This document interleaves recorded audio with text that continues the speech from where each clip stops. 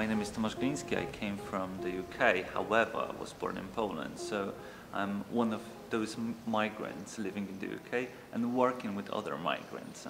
What brings me here was mostly showing the tool which is called Participatory video.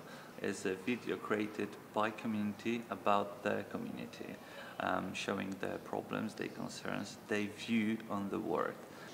Every community is different, every group is different, and there are some barriers. In this case, we might say that they are based on the culture, trauma experience, self-esteem, to be confident. What is important in participatory video is that the art is working for community work. It's not just to create a film and show the story we have, especially if it's designed not by members of the community. It's about creating something authentic, not necessarily ideal in the terms of the art, but authentic voice of the community.